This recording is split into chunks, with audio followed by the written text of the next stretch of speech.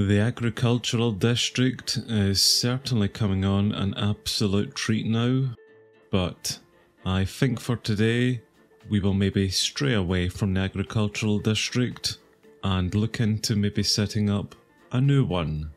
Maybe the industry district, seeing as all of these builds are fairly easy to make, but then again they are only really at tier 1 or tier 2.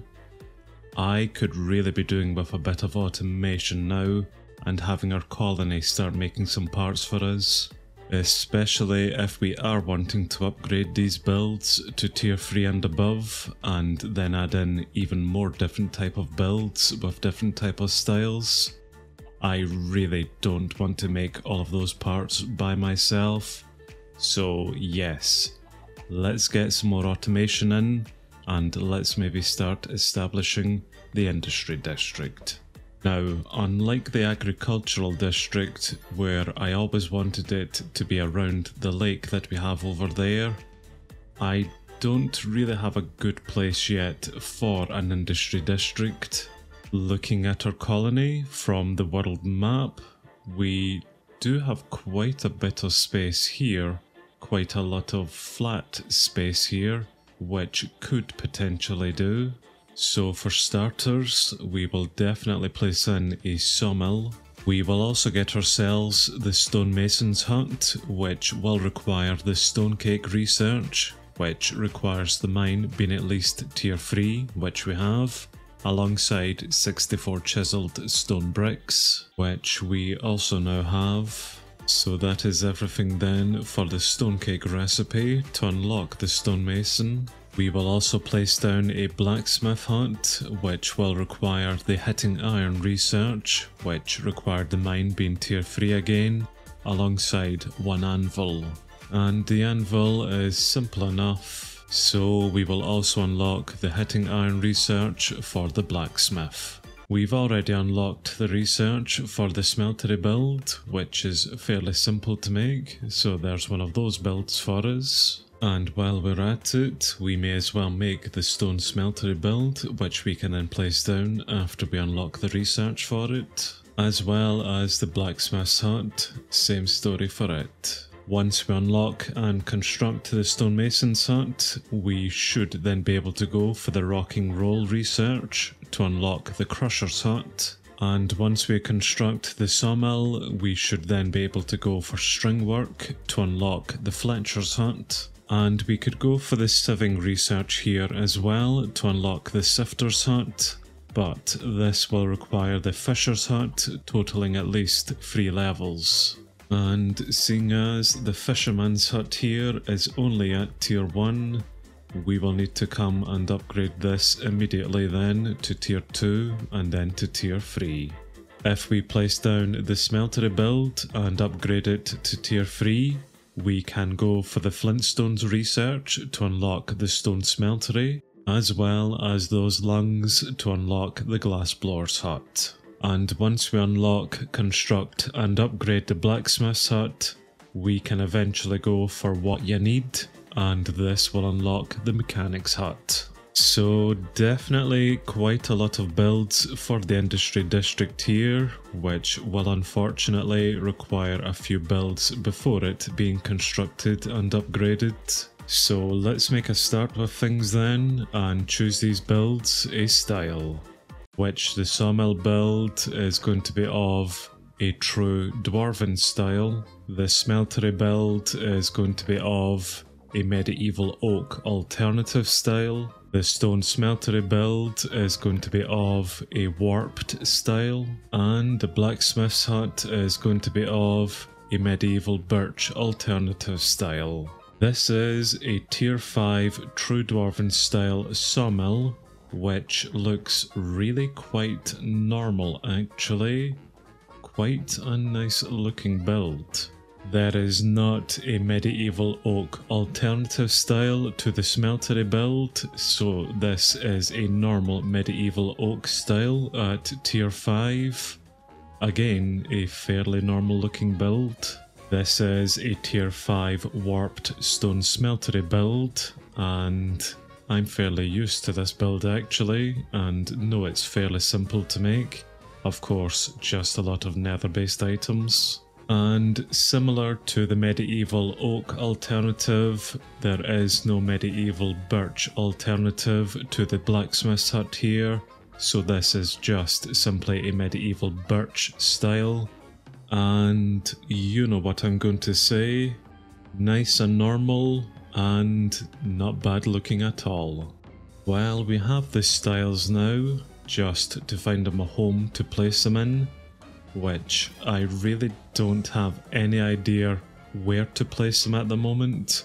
I'm not entirely sure how this district is eventually going to look. So let's maybe just temporarily place them down for now, and we can find them a better home at another point, should we wish. We will set the True Dwarven style sawmill just here, I think, not too badly placed, and I think Koa will come out and construct that for us. Right beside it, we will place in the medieval oak smeltery build. This is it here at tier 1. Again, not too badly placed, so we will go ahead with that, and maybe get Alana then out to construct this for us, or Elena, whatever her name is. Just a little bit further up the hill, and I think we will place down the warp style smeltery build. This is it then at tier 1. We will place it here, I think. This is a stone smeltery build, sorry.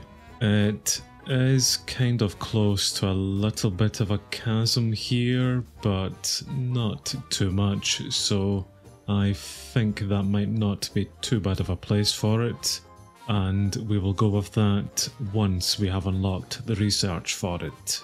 And it's the same story for the medieval birch blacksmith's hut, which we will place right beside the warp style there. Probably could be better placed here, but we will worry about that after we get the research unlocked for it. So far, with the way these builds have been placed here, they are more or less in a straight line all the way down, so we could get some infrastructure then take you up and go past them all here, which could work. Maybe this industry district could just be one straight line. Although, like the agricultural district and all other districts that we eventually put in, I would eventually like to put in just more than these builds. We will get up other builds such as a warehouse, hospital, restaurant, all of that other fancy stuff that our citizens like, just to make this district its own type of entity. But we will worry about that in time. I will still need to place down some guard towers and houses for these builds as well here, but for now, let's assist the builders getting these things constructed. Koa is out constructing the sawmill for us and is making some absolute tremendous progress with it. Well done, son. Elena has picked up the Fisher's build hut and is already 95% supplied with it, just awaiting in a few more items here. And Riley is upgrading a house for us at the moment, although there is nothing here in the resource scroll, which suggests to me that she is maybe requesting some items, which I will get for her in the morning. Yes, she is looking for a campfire alongside some wheat extra shingles, which are both items that I can teach to the sawmill once it's up, so I will hold off on getting her those items at the moment until we do get this constructed. And seeing the items for the sawmill here, there is just a lot of oak items, and that's pretty much it. So I will head very quickly into the warehouse here and make those items then for Koa, so we can get this up and constructed ASAP. And that should then be everything that Koa will require for the sawmill. Alena is not requesting in the last dark oak items for her build at the moment, which suggests that she's maybe getting a delivery of them in. she's getting some stripped dark oak wood from the lumberjack, who I did see was awaiting in an axe, so he will not be making that at the moment until I give him one. But now that he does have the axe, he can strip that wood, and then Elena can start requesting those other dark oak items that she will need, which I may as well just get for her whilst I'm here. So that is now Elena 100% supplied for her Fisher's Build upgrade as well. Okay then, Koa, I have seen that we have made quite good progress here. I think we are already 20% done with this, which is grand. So the sawmill will be up and ready for us very, very shortly. But I think that Elena is definitely going to have the fisherman's hut here upgraded to tier 2 before Koa completes the sawmill, seeing as we are now 60% done with this. Good job, pal. I think once you have constructed this, unless you pick up one of those new industry district builds, I will get you straight back out here and upgrading this to tier 3. Even though we are upgrading and placing down a lot of new builds at the moment, I still haven't yet gotten that outpost research to increase our overall population cap. We do now finally have in the required amount of steak in order for me to get it, but I will just need to wait on those current researches being complete first before we can then go for that.